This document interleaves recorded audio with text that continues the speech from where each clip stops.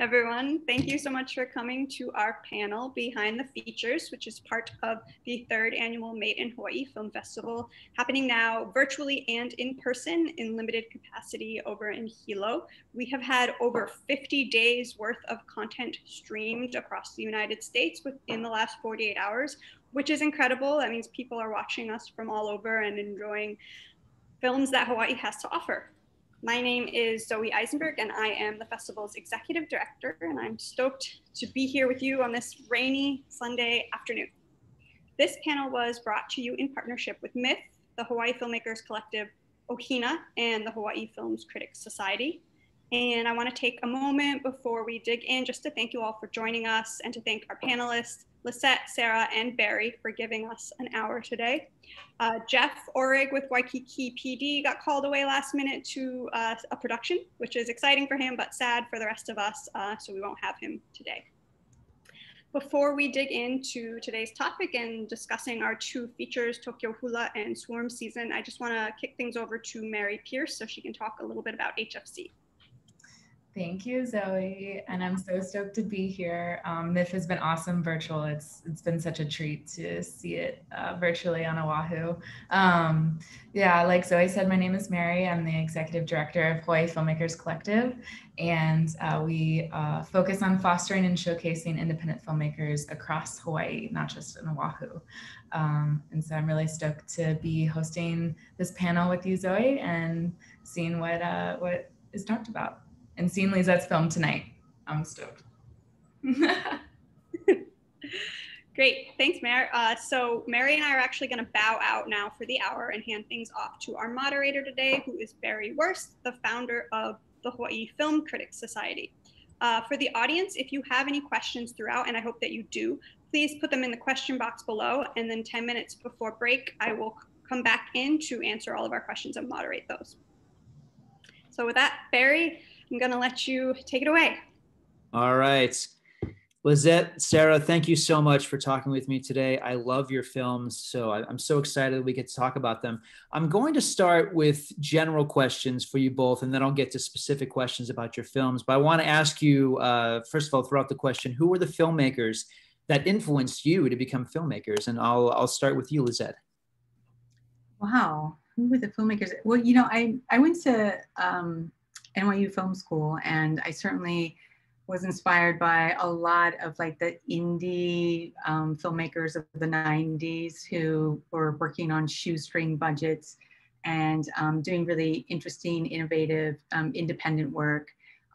There's a lot of Asian film directors that I really love too. I know HIF just had the Wong Kar-wai retrospective, and that was someone who I absolutely love. But you know, with documentary, I hate to say it, but I didn't really study documentary when I was in film school. I didn't know that much about documentary. So that was something that I got really interested in later. But God, there's too many documentarians to count that just have really kind of blown me. I just watched Dick Johnson is Dead by Kirsten Johnson. I absolutely love her stuff. Super, super good. Yeah, so that's a couple of my faves. Thank you. Sarah? Well, I actually come from a background in visual art, and I often find that the artists that influence me work outside of filmmaking. So I've been influenced by writers, and especially essay writers and nonfiction writers, as well as painters. I'd say a filmmaker, a documentary filmmaker that inspired me directly would be Agnes Varda, the French filmmaker who also works in fiction filmmaking as well. And she's just someone that I've always looked up to, both as a filmmaker and artist, and as a human being. She's really inspiring. Wonderful, thank you. Lisette, what was the inception of Tokyo Hula? I've been working on a trilogy of documentaries about hula and Hawaiian culture, and I actually thought that Tokyo Hula would be the #2 film in the trilogy, but it ended up being the 3rd one. And in making the first 2 films about hula on the continent in California, and also Men Who Dance Hula, I had started to see more and more Japanese hula groups here in Hawaii, and also had heard a lot, like everyone I know in hula is always back and forth between Hawaii and Japan. And I was like, wow, I wonder what's going on over there. But it seems like everyone's really spending an awful lot of time in Japan.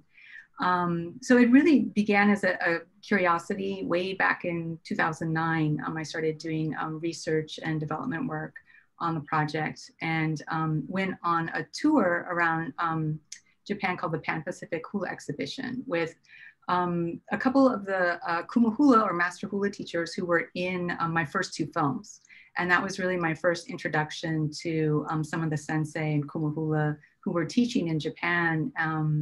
And that sort of really kind of, you know, inspired me to kind of keep digging and look for subjects both here in Hawaii who, you know, might be master teachers teaching in Japan, as well as those sensei in Japan who had connections to master hula teachers here in Hawaii to focus on in the film. So that was really the start. Okay, thank you. Sarah, what was the inception of swarm season? It really began with the bees, and kind of similar to Lisette, I had made an earlier film back in 2006 when colony collapse disorder first emerged in the mainstream media. And I was just really compelled by honeybees. And I made a first film for local public television in Philadelphia where I was living at the time. And two of the beekeepers that were featured in the film have a connection to Hawaii. They actually live now in Kau on the Big Island. And so I made a film about the relationship between honeybees and beekeepers back in 2006. Then I made a number of films after that, and then I just really felt called in about 2015 to keep bees myself, and I started beekeeping in Brooklyn, where I live now. And I got reconnected to Ryan Williamson, who, like I said, lives on the Big Island, and he really became my mentor. That first season that I was keeping bees, my bees swarmed. Which the title of my film is Swarm Season, which is this amazing this amazing phenomenon that bees do, which is their way of reproducing. And I was just really blown away by this experience of witnessing a swarm, and it inspired me to make another film about bees rather than focusing on the problems and how people can fix them, but to actually look at the wisdom of the bees and to learn from them.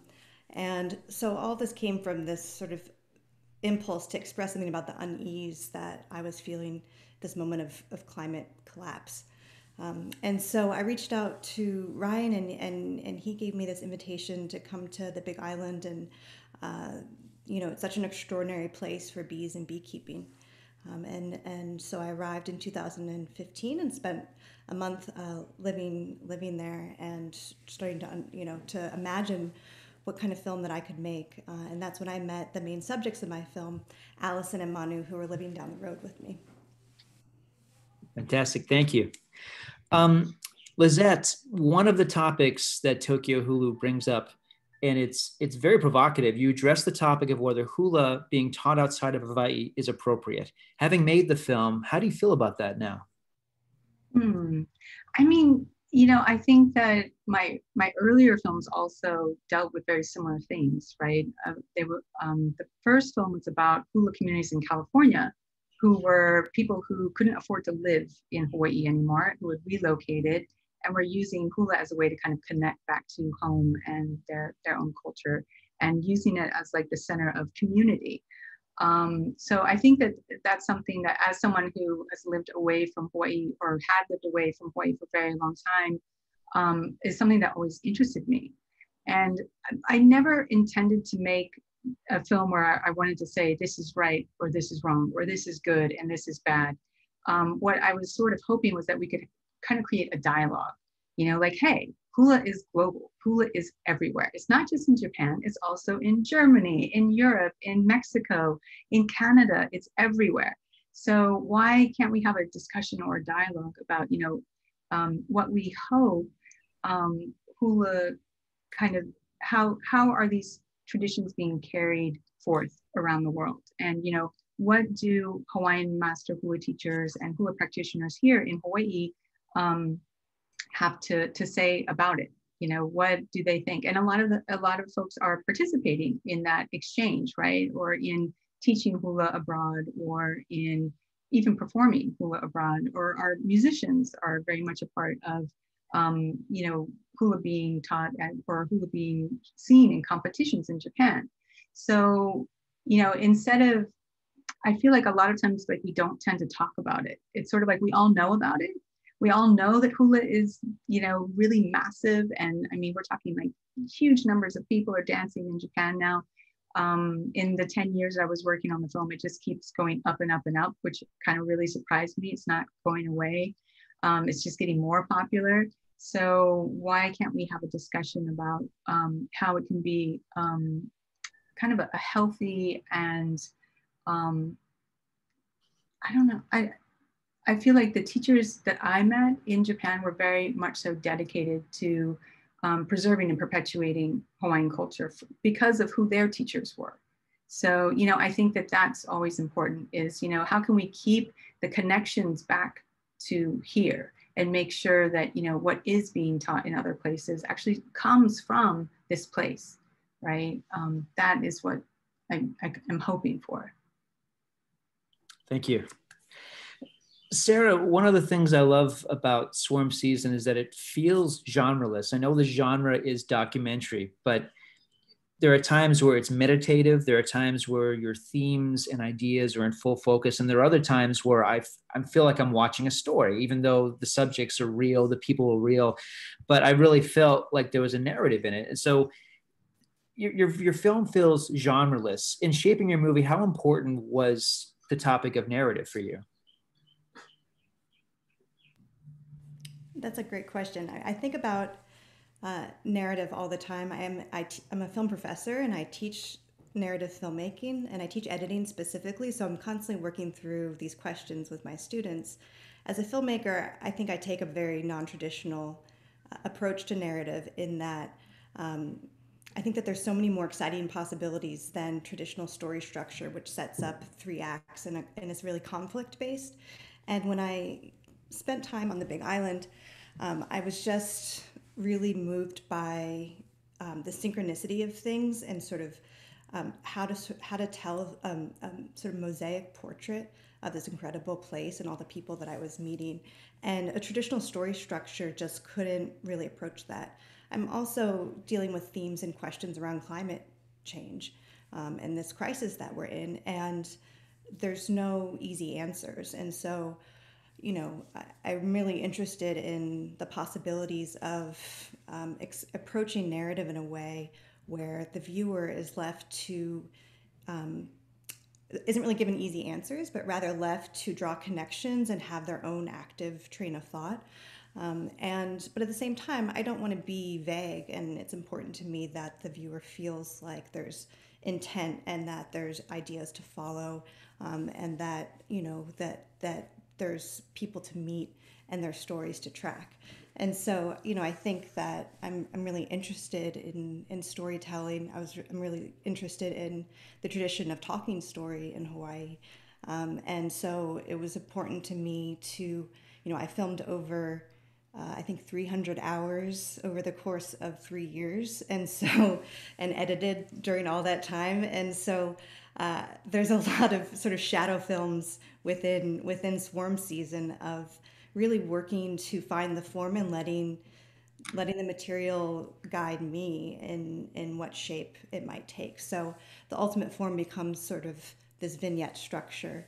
But as you say, I was really inspired by realism and observational realism, but there's also, I think it feels almost like a speculative fiction. Or when my mother saw the trailer, she said, "Oh, you made a horror film, Sarah." And I kind of laughed, and it's none of those things, and it's all of those things. And I was really excited by those possibilities. And I think the final thing that I would want to say is that the visual style is very important to me. And I worked with a really talented cinematographer, Zara Popovici, and she has a background both in fiction filmmaking and nonfiction. So we talked a lot about how to develop this feeling of it both being sort of blurring those boundaries. Thank you. Lisette, we just heard 300 hours in 3 years. What was your initial tally? Do you remember what it was after you said we're POW, we got the footage, we have to go through it, but do you remember what the initial number was for all the footage you had to go through? Somewhere probably in between 300 and 400. I think it was a lot of material. And I think too, because, I'm an independent filmmaker who is writing my own grants. And so whenever I would get a grant, I would go to Japan, shoot as much as I could, run out of money, and then come back home and have to, work on a rough cut to keep fundraising. So it was kind of this cycle where whenever I had money, I would go and shoot and just tried to keep gathering material and work. It took quite a few years to finish the film. So like Sarah, the only difference is, it's funny, I'm also a film professor and I also teach, narrative filmmaking as well. And I do think that, there's a point where I'm like, okay, I have enough. And now I just need to stop. There is some weird wall that you kind of hit and you're kind of like, I'm good. But I will say I did shoot a couple extra interviews, like as we were like just about to lock picture, that actually ended up in the film, which my editor that I work with, who's amazing and is used to working with a lot of kind of probably doc filmmakers who don't know when to quit, was about ready to kill me when I said, I've just got one more interview. It's an amazing kumuhula. We have to capture him. And if we don't use it, we don't use it, but I just need to do one more. And she was like, this is it. I'm cutting you off. Like you can't, no more shooting. So a lot of hours. Well, this is great. Let's pause on the topic of editing for a moment, because this is the core of it, obviously. Especially, from what my understanding of documentary filmmaking is, the journey of accumulating the footage and shaping it. Let's talk about this for a moment. Let's see. How did I ask that? Forgive me. Let me look at my notes really quick. Yeah, Sarah. When you're looking at the documentary process, when you're shaping a film like Swarm Season, which again, it has these different perspectives.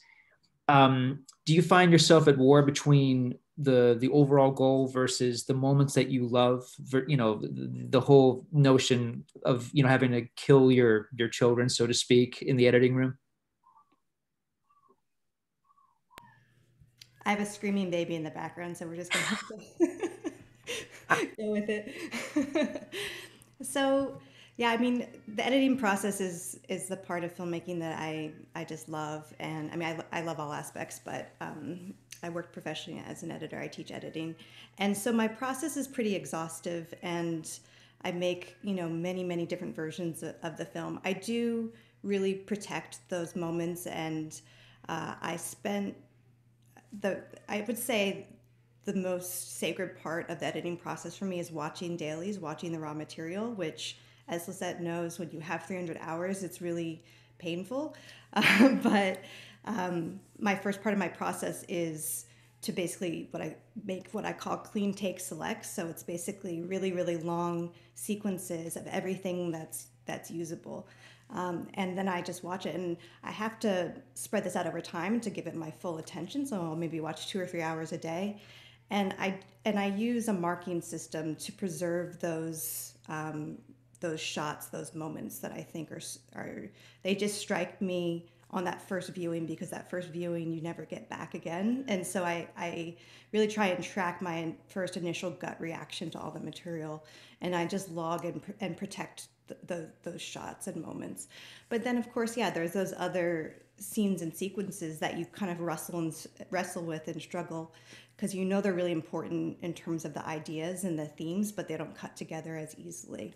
And so there's those sequences that you just are really just wrestling into shape. But I really work in scenes, and then the structure changes over and over and over again as I go, and I'm just really willing to fail. I'm really willing to go down dead ends, and I think it's also really important to revisit old footage that you discarded. So because I'm also an independent filmmaker and I'm waiting for the money and I'm teaching, my editing process is really drawn out. So I do have the benefit of taking time, stepping away, and then I rediscover things that I might have discarded early on in the process that are really crucial. And I also had almost a final film before I had my last production trip. And yeah, a really high ratio of that ended up in the film because you really know what you're looking for at that point. Thank you. And Lisette, same question. What is your process to editing? Do you have a specific mode?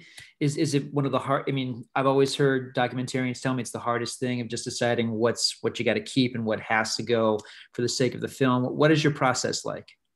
Very similar to Sarah's in that, you spend a lot of time just watching everything that you have. And I will say though, there are usually times when I'm shooting, like when I'm, in a mode where I can feel like this is something special or unique. Like for instance, like when we were shooting the Smile workshop in Japan, I was like, wow, I don't speak Japanese. I don't know what's happening right now actually. And my translator is kind of giving me a good idea, but I know that this is going to be in the film. So there are certain moments and certain feelings that I think that you have that, are for sure, but how and, where is it going to be on that timeline? That's where, I think it gets really tricky. Like I'm always playing this game of what if we moved this scene here? And what if we pulled this section and we moved it there? It's like, I've got note cards all over the wall. Like I'm trying to figure out that structure. And like you said, killing your darlings, there's some things that just don't work, even though they're amazing. And, those are for like, special features. If they're like total, people are really into hula, they can find them. But they just don't work in the film. And so that, it's not as painful as it used to be. I used to agonize when I lost something, or if I lost a character that I loved, and sometimes that happens too. Or someone that I spend weeks with, who open their home and their lives to me, and then they just end up sort of on the cutting room floor. So it can be really agonizing, but it is a process. And luckily as documentarians, I have a long time, right? My editing process is much, much longer than my shooting when I'm actually in production. So, they say a film is made 3 times, right? When you kind of sit down and write that script or that treatment, you have this idea in your mind. And then when you're shooting it, the film becomes something else as well. And then in the editing room is really where the story is sort of crafted. And that's where you're really, you're making another film. I know it sounds weird, but you make it 3 times. And it's not until you're in post-production that it sort of crystallizes and you're like, okay, well, eventually it crystallizes. It usually takes a really long, painful process of getting there.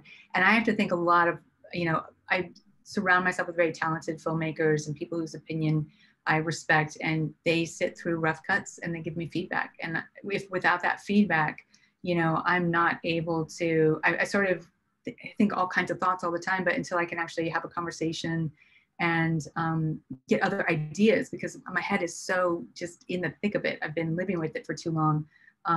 That's where, that valuable feedback in post or when you're editing changes everything. So I'm very grateful for very talented filmmaker friends and just, regular folks who are like, this is boring, cut it out of your movie. I don't understand what's going on, right? So that helps too. Thank you. We're joined by Jeffrey Orig, the director creator of Waikiki PD. So awesome to have you, sir. Thank you for joining us. Let me start off with a question. Are you able to chat with us for a little bit, or? I think so. Excellent. Thank you. And if you need to run away, no sweat. I know you're on the job. But no, this means a lot to us that you're here. My question for you, first of all, there's so much joy in your work. Is it difficult to maintain the enthusiasm when you're creating a comedy? Oh, wow. Great question. For not with this team, and I don't know, I guess I've not experienced burnout on this project yet. It's just, these are my friends, and we've been improvising together for, I think, over 12 years now. And it's just us playing. Like the way I describe putting our shoots together is just seeing if anyone wants to play with us. And then we put it together and then we play. So no, hopefully the joy is real and that we're having fun with it. And you guys are, the audience enjoys it as well. Can I chime in on that last question? Please, too, yes, your editing process. Yes, thank you. Like ours is, we actually, because what we do is on the first movie, I wrote the treatment and then we improvised on top of that treatment. And our process is very much like a documentary. So everything that Sarah and Lisette said, we echo. The one thing that I'll add is that we do a lot of test screenings. So I've been experimenting with like creating my own little focus groups. First with people that I kind of trust, and then just get their opinion, and then friends and family, and then strangers. And then with the strangers, what I do too is I'll record the audience reaction, and then in the edit, I'll go back and I'll lay the audience reaction on top of the final film. And then I can mark out on the project where all the laughs are hitting and where it's crickets. And then we'll rework the edit and or do pickup shots in after that. Cause like visually in the edit, you can see where all the marks are. And then you can, like in the first movie, that's, what you guys are watching now is, it was funny in the beginning. This is according to the laughs of strangers, funny in the beginning and funny in the end. And it was crickets in the middle. So then we had to go back and re-edit and then do a bunch of pickups. And then hopefully it's a lot funnier in the middle now. And through our focus groups, we believe it is. But that's just one other thing that I wanted to add into there. And then just one other thing too, like, it's more so like Lisette mentioned that, we as filmmakers have lived with it for a long time. I feel more so in comedy, we as the creators of the joke, like we've heard it a million times, it's no longer funny and surprising to us. So then that's why I really rely on focus groups and especially strangers. And then I add one more layer of, I have like different friends and mentors that are comedy, in my mind, they're comedy geniuses, and I'll save them for the very last and then kind of get them one more little feedback, because they'll be ruthless. Like, this part is slow and it's not funny or whatever. And then I'll take their feedback, get one more edit, any kind of pickups, do another focus group, and then I call it done at that point. Thank you so much. Appreciate that. Sarah, I have a dumb question, but nevertheless, I'm going to ask it. Your film has these shots of bees that are so intimate and immersive. I wondered if anyone got stung during the making of the film. Less often than you would think. But yes, the answer is yes. But usually we were filming with relatively calm bees, and they knew our intention. And being a beekeeper myself, I was always being receptive to the mood of the hive, and really being mindful not to overstay my welcome. Just like when you, as a documentary filmmaker, when you're approaching people, you need to have all of your sensors up, and any moment where you feel unwelcome, you shift or you back off. And so, bees are very clear communicators about whether they want you around or not. There were some times when we were filming with commercial beekeepers where the bees were really stressed, where the honey was being extracted. It was a hot day.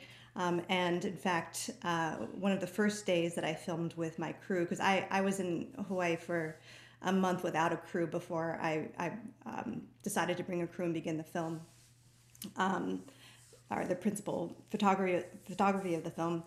So one of our first days out, we were with a commercial beekeeping company, and my cinematographer got stung right between her eyes, which is a really intense experience. And it was always when we had finished filming and we were at the van, breaking down our gear. That's when somebody would get stung. And that's what happened to Zara. But it was this extraordinary rite of passage, because I don't know, there's something about getting stung by a bee that, the venom is through your system, and there's healing properties to it in a way. And Zara was totally tuned into the bees after that experience. But yeah, I think the sound recordist Sean got stung maybe 2 or 3 times, but it was pretty rare over the course of 3 years. Wow. I think I got 1 sting. I'm so glad I asked that. Thank you so much. Not a Lisette, I wanted to ask you about the difficulties that you ran in making your film. Specifically, so much of your film is during these classes. How was it a problem when the subjects, let alone the students, would become self-conscious when the cameras were on them? What were some of the difficulties you ran across?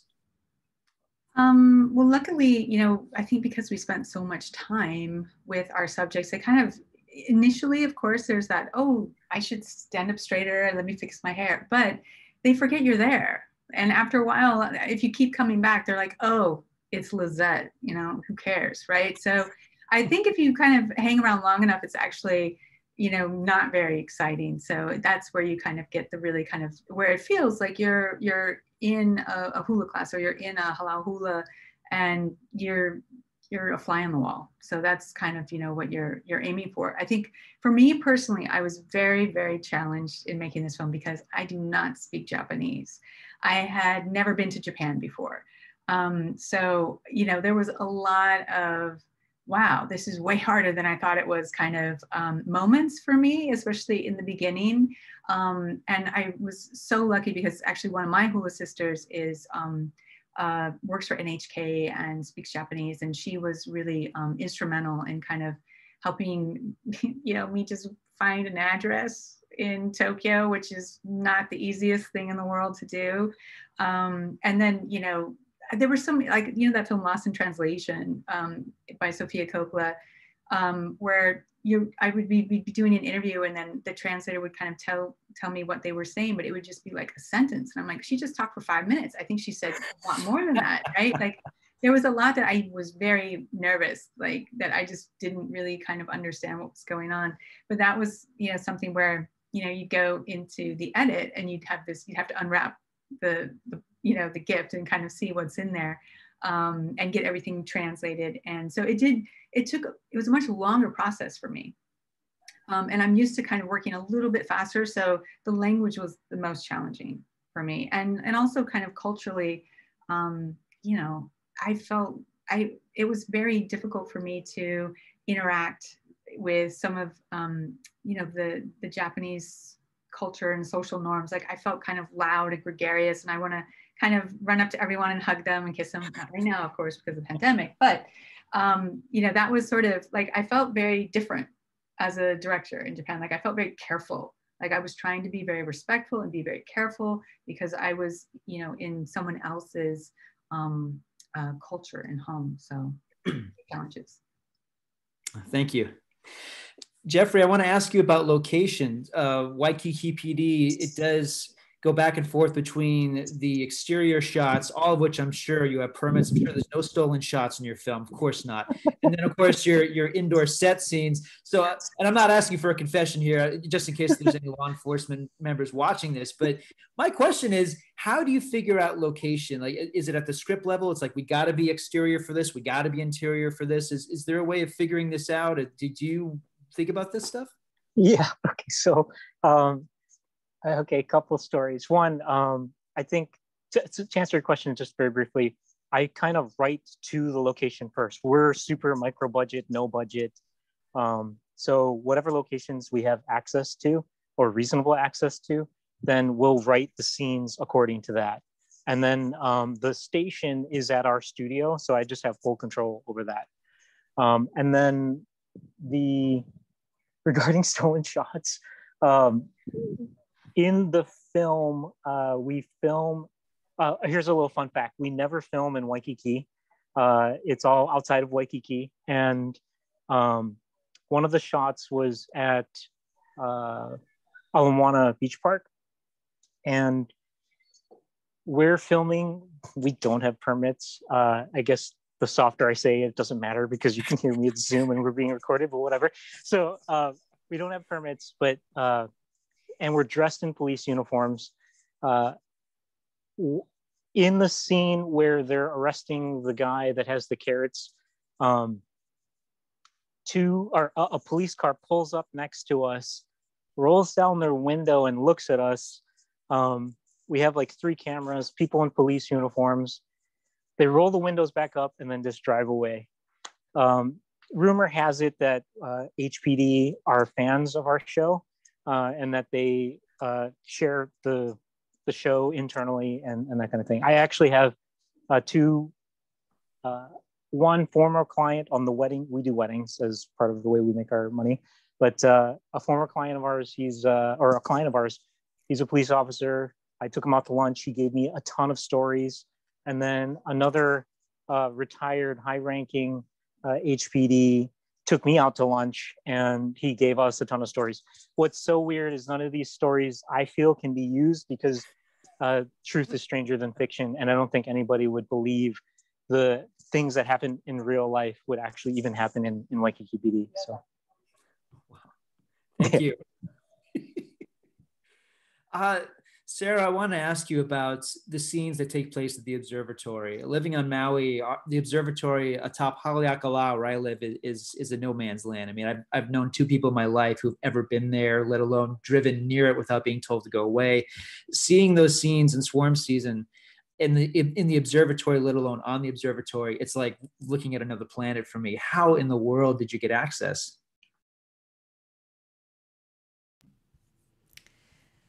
Well, I went a few times, and each time I approached it a little bit differently. The way that I got inside the Keck Observatory, which was, an extraordinary experience, was I spoke to a communications director.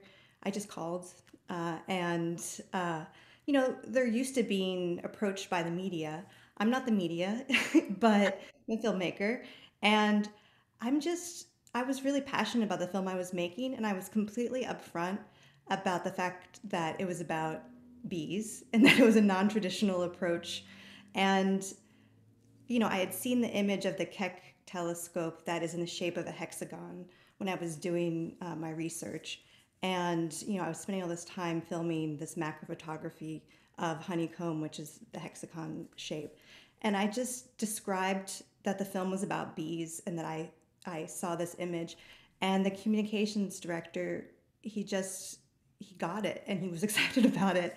And they were really generous about the kind of access that they gave us. So we had a half a day there, and a retired manager was our host, and he also he got on board with the ideas in the film and was really great about communicating with the team there. So we were really fortunate with that.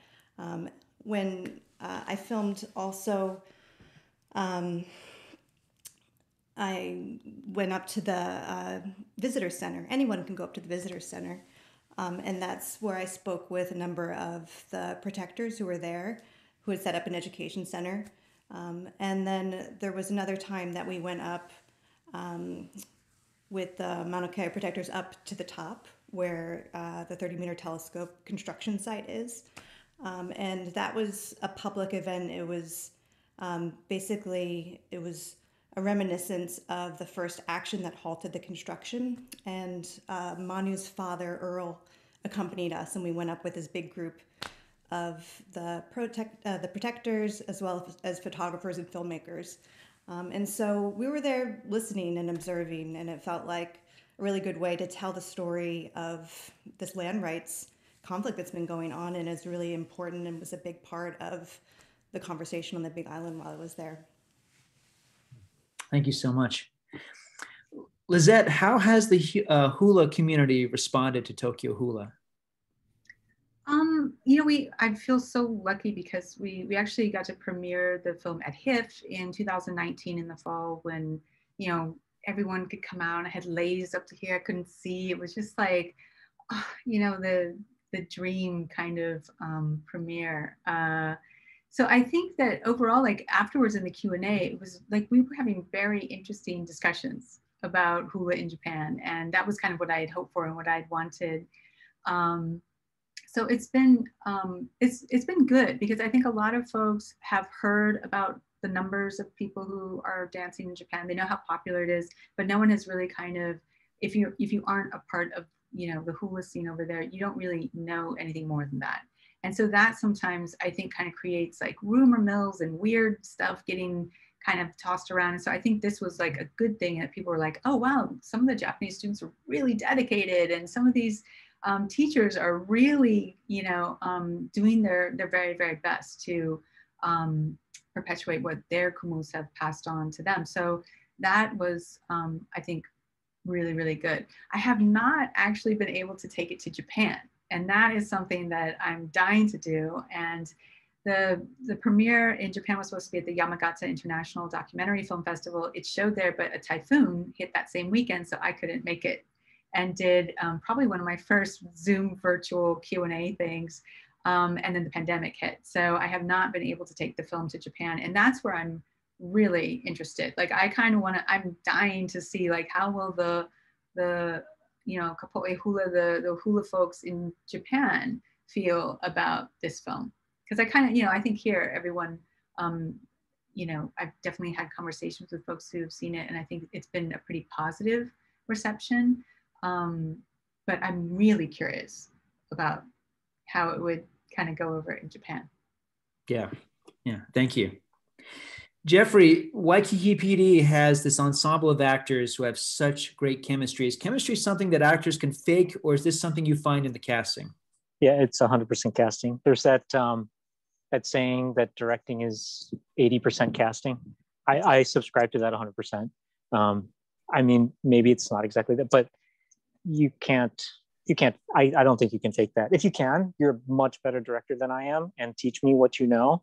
But I try and just find the best possible cast out there. And I'm super fortunate and lucky to just have amazing collaborators around me. Thank you.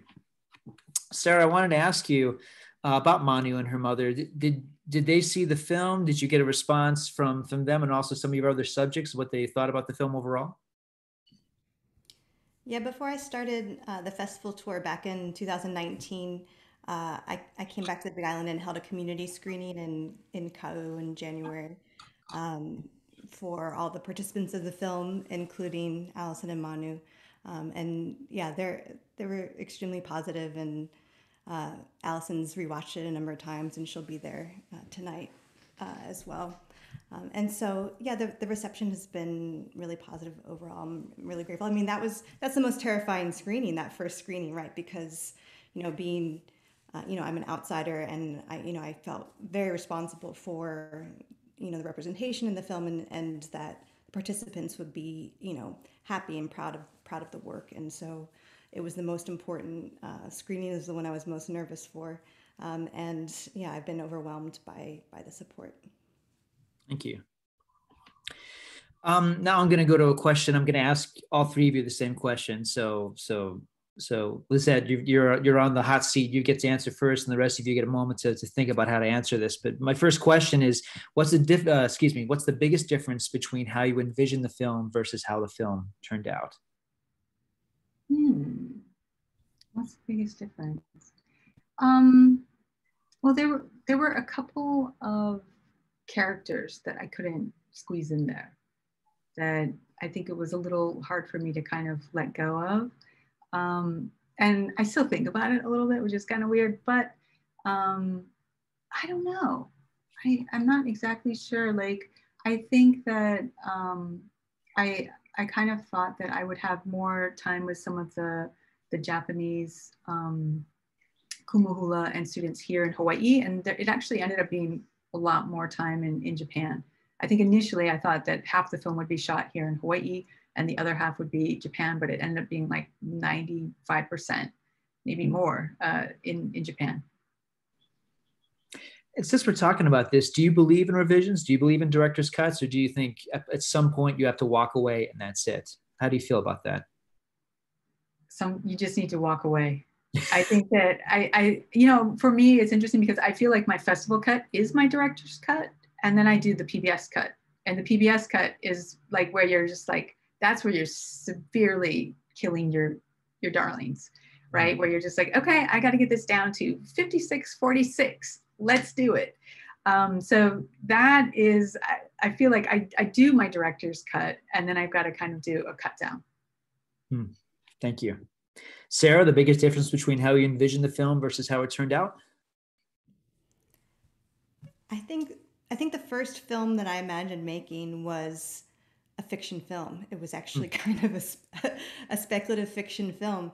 And as soon as I spent time in Hawaii, I said, it was very clear that, truth is stranger than fiction, but not just stranger, just more extraordinary. And, I shed any idea of, bringing some narrative and imposing it. And of course, as you say, the film, it's very much through a subjective lens. It's very much my interpretation, and to me, that's the only approach that I can take because I'm it's very much a creative response to the place, but that was in the very early concept, and then as I said earlier, I make and unmake the film so many times that finally this is the only film, and I believe strongly in what Lisette was saying of you have to walk away at a certain point, and so it's almost like that the initial idea is just kind of a distant memory, and it's just a starting point. When you're there, is there ever that fear of I'm losing focus? I'm focusing on something that was not planned. This is potentially a dead end. Is there ever that, or is there just the discovery, the excitement of this is adding to the overall thing? This is a follow-up question for me. Yes, I'm curious. Yeah, I think it's both. I think for me, there's always possibilities, and you just have to stay receptive and curious and in the moment, and opportunities form from just being there. And I think the real question for me is I often feel like I miss things, or I miss opportunities, but you just have to learn to kind of let go of that and stay present and know that what's meant to be in the film is there. Thank you. Jeffrey, the biggest difference between how you envision your film versus how it turned out? So we're improvisers, so I don't have a huge preconception of what the film will be prior to making it. The biggest sort of I think difference between what I envisioned and what actually happened maybe was this film was a test for myself to see if I could make a feature film, and this was my first feature that I wrote and directed and produced. So maybe that was it. And then we just improvise, and I take everything as a gift. One of my favorite filmmakers in film school was Jean Renoir. He's a French filmmaker, the son of the famous Renoir, the painter. And one of the things that he made this movie called Rules of the Game. And in it just started to rain while they were in production.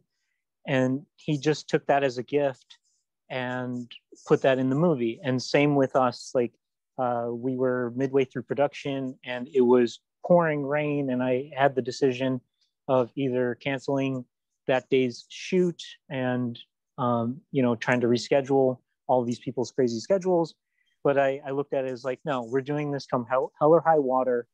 So we filmed in the rain. So there's a scene where they're ordering a bunch of cheeseburgers at this stand, and if you look in the background, it's pouring rain there.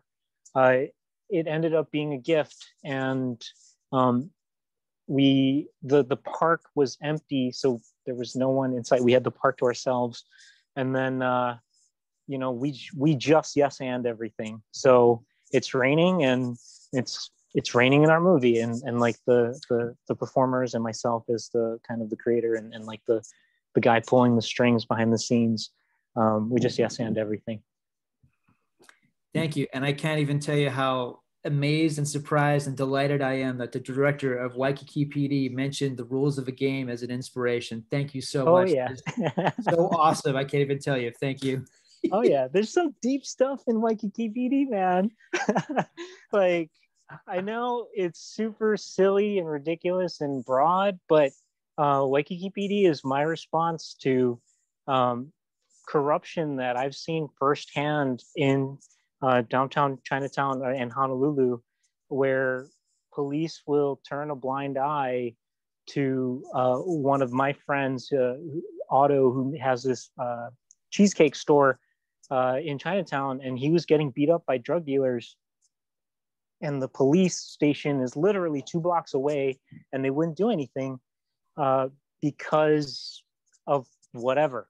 And me as an artist, sometimes we feel powerless against authority figures like that. And this was one of my responses to that. Now, I'm not saying every police officer is corrupt and at all. I have friends that are police officers, but sometimes the way as artists for us to comment on the injustices or the things that we feel powerless against is to create something through our art. Thank you for that. Yeah, it's also like poop jokes. Just Well, I have a question now for all 3 of you, and I'll start with you, Sarah. What's next for you? The film that I'm working on now, I'm just in the early research stages, but it's a film about UFOs. Awesome. Fantastic. Cool. Well, yeah. Can you say anything else about it? Or It might be a trilogy because I'm finding it hard to make it into one film now. I'm inspired by trilogies. Awesome. Thank you. Look forward to that. Lisette, what are you working on currently? Yeah, I'm just going to say be really careful with those trilogies, man. 10 years later. I started my trilogy in '98 with the first film, so it took a long time, but I'm all for it. I love trilogies, so I totally get it. I am getting ready for the PBS broadcast of Tokyo Hula, so that'll happen in May, and I'm really excited because Pacific Islanders and Communications, they have a series called Pacific Heartbeat, and they're going to show all 3 of the trilogy films together in May. So Great. I actually had to redo some of the credits from the first film and kind of had to like open up the box and kind of try and figure out where I put everything. And then I think this summer I'm going to spend some time writing and developing the next project. I need to kind of I'm taking a break from hula. That's all I know. That's all I'm willing to say so far.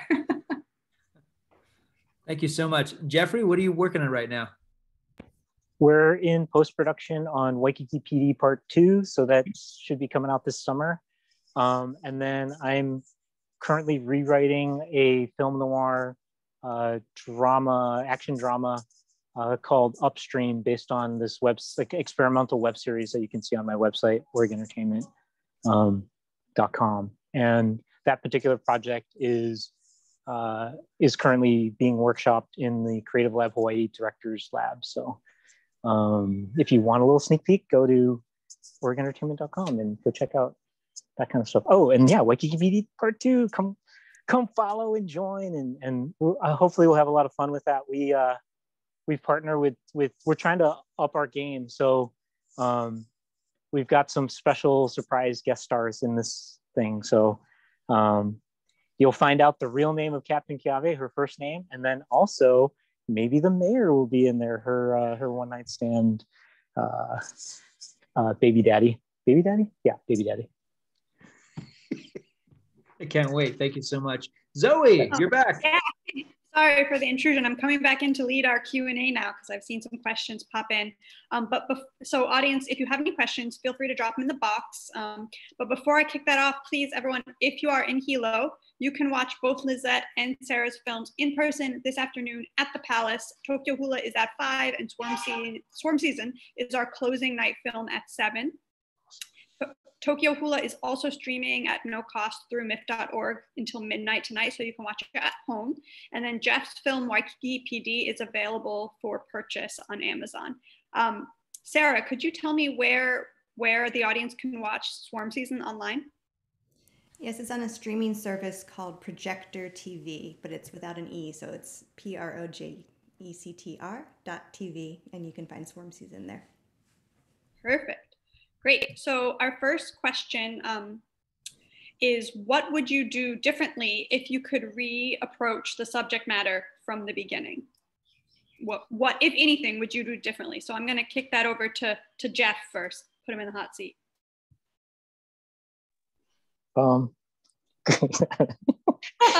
Yeah, exactly. I'm like, duh.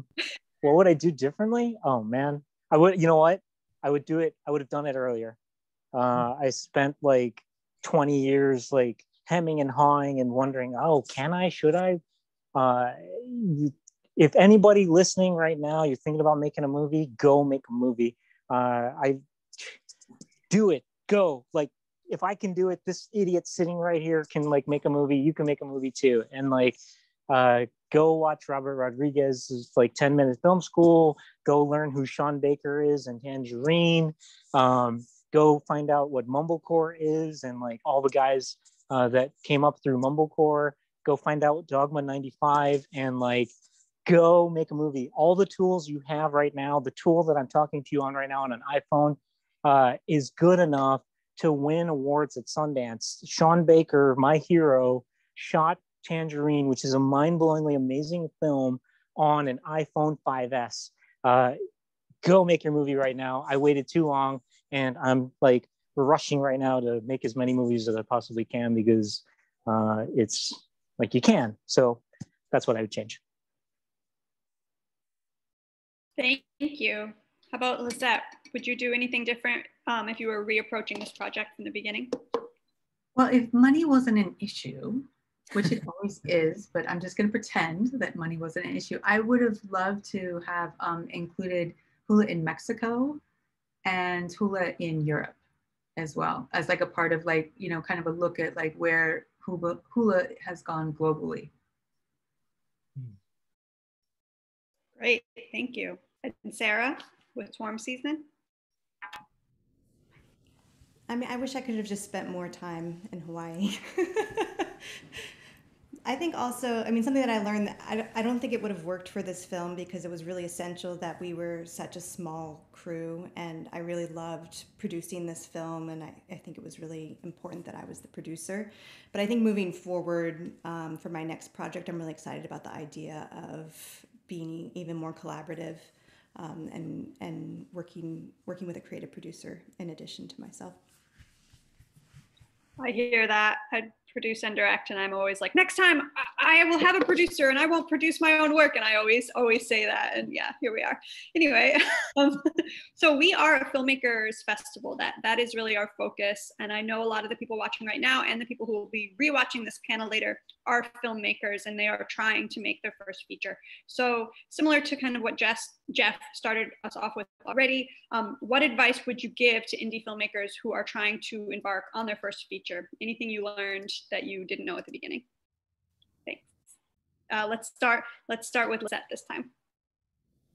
I think that, you know, it's funny, we started this conversation about all the filmmakers that we admire and, you know, people that we're inspired by. But I would say the most important thing that you can do as a filmmaker is just do you, right? It's, you know, we have all of our idols and people that we admire, but you have your own unique voice, and you have to learn how to trust that and believe in yourself in a lot of ways. I think that sometimes it takes all of us a while to kind of figure out, you know, that you're the director, you're the producer, you're totally capable of doing this. And what you bring is unique just to you. And that is the most valuable thing that you have. So don't try and, you know, watch all those great films and TV series, but kind of like keep them in the back and just focus on what you want, what kind of a storyteller you want to be. Perfect, thank you. Jeff, do you have anything to add other than your earlier nugget, which was make your movie now? Oh shucks, I did. I just forgot it. What the hell was it? Like, yeah, go make a movie. Oh, you know what? I was gonna say, don't be afraid to be bad. Your first movie, unless you're some sort of like genius, like oh shucks, his name is slipping my mind. Whiplash, who's the guy that made Whiplash? Damien Chazelle. Yeah, unless you're Damien Chazelle and your first movie out the gate is like mind blowing, kudos to you. But go look at like any of your other favorite filmmakers, whether it's Alfred Hitchcock, Quentin Tarantino, Sean Baker, whoever it is, their first attempts, and it's not even like you go look at their first real attempt. Quentin Tarantino has this black and white, really terrible movie that is, when I saw it, was on YouTube. It is, I love him, but that movie is unwatchable. I couldn't finish it. And but don't let that stop you. This is a craft. You absolutely come to this craft with talent, and you must cultivate this talent. But it is a craft. No one is born knowing how to hit record on a camera out of the womb. So your first film, in all likelihood, is going to be bad. It's okay, be bad. It's a craft. And if you need inspiration, again, look at your favorite filmmaker's very first films. Alfred Hitchcock, his greatest films are remakes of his films in England. And they're great because he made all the mistakes in England. And then when he came to Hollywood, he was able to make these much better versions of those films. So be bad. Yeah. Thanks, Jeff. To piggyback on that, before I pass it off to Sarah, you know, one of my film heroes are the Duplass brothers, very much out of the same mumblecore movement. And if anyone watching has not watched Mark Duplass's 2015 South by Southwest speech, "The Cavalry is Not Coming," he talks about this concept about giving yourself permission to make your own film. But one point that he makes there, I'm pretty sure it was in this talk, is that if you were a painter, you would not expect to, you know, sell your first painting for $1 million. You would understand that you're going to practice and practice and practice and practice until, you know, your craft and your vision are aligned. And it takes time for you to be able to get your craft to where your vision is. And that's just a natural growing period. So yeah, agree with you there, Jeff. Sarah, what about you? Any additions there? Yeah, Lisette and Jeff really have good ones of, staying true to your own voice, be willing to fail. I already talked about staying curious. I also think filmmaking is very much about relationships. You know, it is really collaborative. And so I think it's just to really take care of the relationships in your life, both your creative collaborators, those people that you trust, that you show early cuts to, the participants in the film who, you know, are so generous to open themselves up to you. I really believe it's about taking care of those relationships as well as yourself. Can I add one more thing on top of this too? Is it's like on top of like nurturing those relationships, come up with each other, help each other, lift each other up. For whatever reason, filmmakers might feel some sort of sense of competition. It's like, dude, don't feel that at all. There's like an insatiable need for content. If there were, happen to love Game of Thrones, and if there were more seasons of Game of Thrones, I would devour all of them. Same with you and your fellow filmmakers. Help encourage all of your other filmmakers to make great films. We need to help each other. So yes, all that. And put it out there. Don't be afraid. Like, go make the thing. It's bad. It's okay. Put it out there. Let it be bad. And like, you'll develop this like mature artist skin that can look at your art a little bit more objectively, receive criticism, and improve upon that criticism. Okay, I will be quiet now. Sorry, thank you. No, I love it. I love it. Well, I want to respect everyone's time. We're a few minutes past the hour now. So I just want to say thank you, so much for giving us not only your wonderful films to play in our festival. I know all 3 of them are up for our Best Feature Award, but just for giving us this hour as well. I'm very appreciative, and I know our audience is too. And thank you, Barry, for your time and attention. I mean, Barry is such a partner with this festival. He watches all of our award nominees. He chooses the winners. He writes coverage for us. He helps us host these panels. So thank you very much, Barry, for everything you do for the Hawaii Film Critics Society too. Great. So with that, I'm gonna close this out. We will have this available for rewatch through our Vimeo channel, which I'll post on Facebook by Monday. So thank you so much, all of you, and enjoy the rest of your Sunday. And for everyone watching, go watch these amazing 3 feature films, please. Thank you. Thank you, everyone. Thank you. Thank you. Thank you so much.